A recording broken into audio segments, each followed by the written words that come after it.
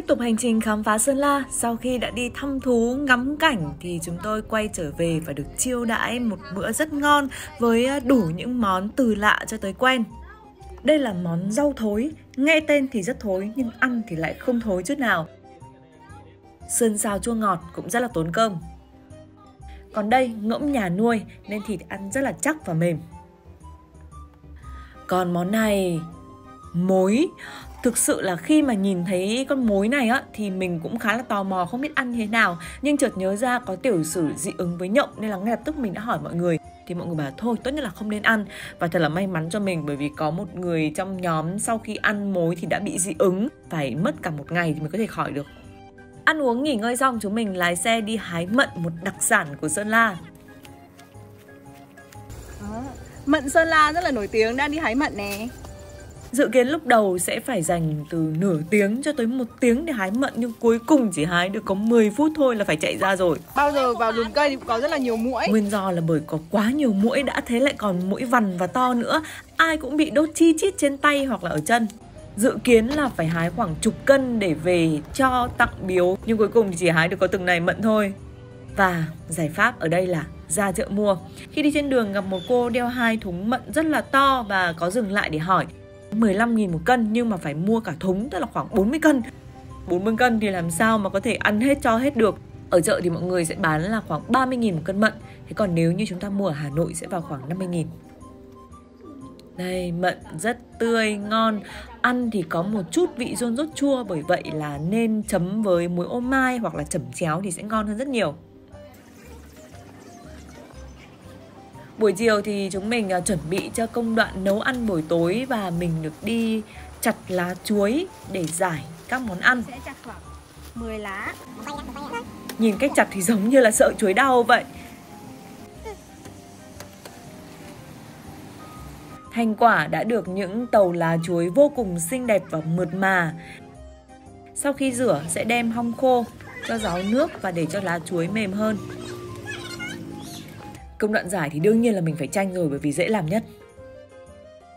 Giải lá chuối xong thì sẽ bắt đầu chia trứng gà lộn và măng trúc vào các tàu lá. Trứng gà lộn thì nghe rất là lạ đúng không? Nếu ở dưới xuôi mọi người chỉ hay quen với trứng vịt lộn thôi. Trong lúc đó ở dưới hồ thì các anh các chú đang bắt cá để chuẩn bị cho món pỉnh tộp, dịch sang tiếng Kinh chính là món cá nướng.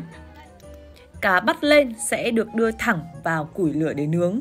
Thế còn thịt bê sẽ có sự tẩm ướp trước với gia vị, muối, mắc khén, ớt. Và sau đó sẽ nướng trên củi.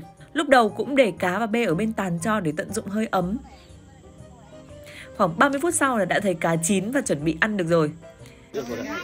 Đây, cá nướng. Và bê cũng như vậy. Được trút ra tàu lá chuối. Cá nướng thì để nguyên con như vậy sẽ lấy đũa để bắt đầu lấy vẩy ra, sau đó ăn những lớp thịt bên trong. Vẩy lúc này thì giòn và cực kỳ dễ tách luôn. Thế còn cá ở bên trong thì mềm, ngọt và thơm. Và đương nhiên là không thể quên chấm với chẩm chéo. Ở đây có 2 loại chẩm chéo ướt và chẩm chéo khô. Với cá nhân mình vẫn thích ăn chẩm chéo khô hơn.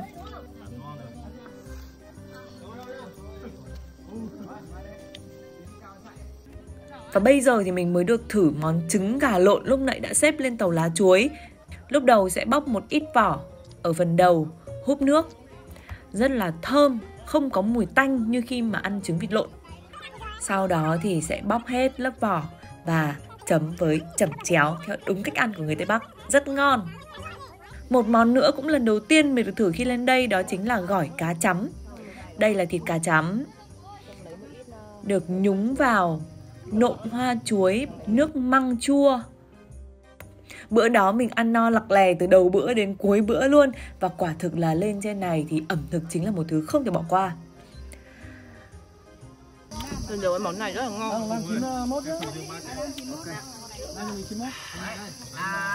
Đặc biệt là có hơn vị hoa chuối một chút chát chát.